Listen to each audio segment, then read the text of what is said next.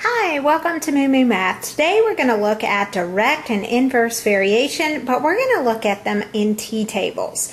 So let's look at our two examples. We've got one of each. On this side we have the t-table where if x is 1, y is 3. If x is 2, y is 6. If x is 3, y is 9. Okay, so we can see a pattern here. As x increases, so does y. Direct or inverse? We'll talk about that in a second. Okay, let's look at this one. We've got 1, 2, and 4. When x is 1, y is 8. When x is 2, y is 4. And when x is 4, y is 2. So as x increases, y is actually decreasing. What pattern do we see? Well, let's look at the rules, and then we can decide if it's an inverse or a direct variation.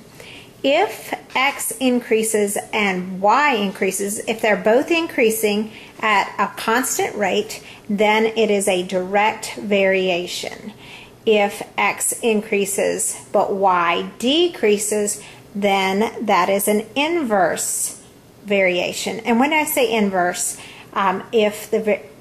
if you've got the value of 2, then the inverse of it is its reciprocal. Okay, so let's look at our two examples here. What do you think? As x increases, y increases. So this first one is direct.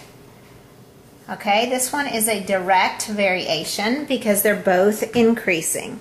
And in this one, as x increases, y decreases. So this one is an inverse relationship.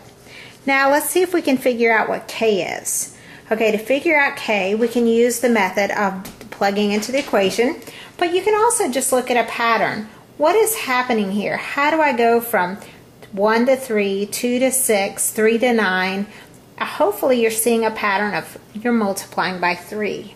Okay, you're multiplying each of these by 3. Therefore, if you have the value 5, the y value would be 15.